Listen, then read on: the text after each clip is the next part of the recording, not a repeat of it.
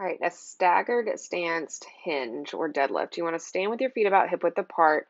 You're going to keep your hands kind of at your ribs and your hip bones, or you can place one hand on your back, one in front, and you're going to hinge over. So you slide one foot back, keeping all your weight on the front leg. So that back leg, it's just propped up on your toe. Not much weight is going on it.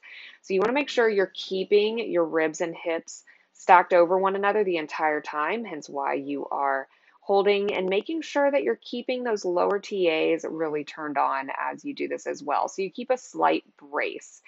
And you want to keep your hips in line with one another. So you can angle, kind of internally rotate one leg or the other if you feel that you're turning out, especially on that back leg. Just simply turning that knee inwards a little bit can make a big difference. And again, see how I just rotated right there? You want to make sure you rotate, keep your hips one in line with the other. And you're keeping all that weight on that front leg that has the foot staying flat.